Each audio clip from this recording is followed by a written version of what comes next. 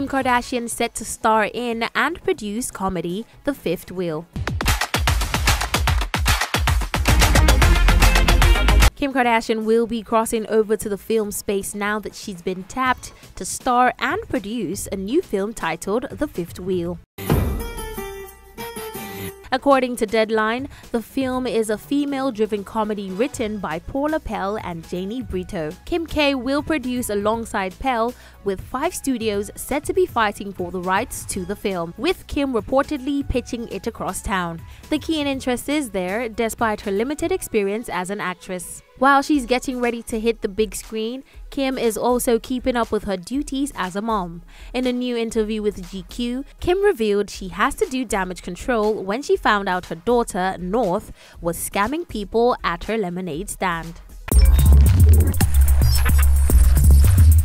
Tommy and Avirex launched collab collection featuring Leather Bomber. A long-teased Tommy Jeans and Avirex collaboration has now been formally released. Thursday, the collaboration, which serves as part of this year's ongoing celebration of hip-hop's 50th year, was launched to the public. Comprised of 3 pieces, the collection's much-discussed highlight in a white leather bomber that calls to mind the sustaining influence of the 1990s fashion. Also featured among the trio of new pieces are a black hoodie and a t-shirt, both which bring together Tommy and Avirex iconography.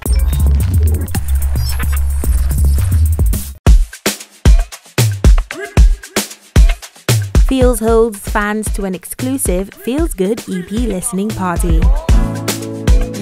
What up guys, it's your boy Big B, the super hype man, and tonight I just attended Feels listening party, and what I can say tonight is I'm not surprised because I know Feels to be somebody that will always go out of the box. Ace Nigerian record producer, singer and songwriter Philip Kayode Moses, also known as Feels, hosts friends and fans to an exclusive private listening of his latest project titled Feels Good Trybe Tape EP. Man, it's global. Everybody knows about it. Like, it's global. It's the biggest thing right now since like Bad Bunny and J Balvin. Afrobeats is everything right now. So yes, so many genres are gonna come up. The Alter, Afrofusion, I even heard one today, Afro Adura. That's supposed to be gospel, so amazing. This 8-track project features collaborations with Afrobeat superstar Davido in track 4 and Benson aka Buju at track number 5, which are the biggest hits on the EP. I've listened to the tracks and I can say that Feels is extremely creative. He gives a lot of room for new ideas, makes your mind travel far. In as much as he tries to be serious with his lyrics, there's a lot of vibe, there's a lot of room. You just have to enjoy it. Like, you can actually chill, get the message, and still party. It's just phenomenal. While delivering a mesmerizing performance at White Lagos, the crowd had an absolute blast listening to these unforgettable tunes.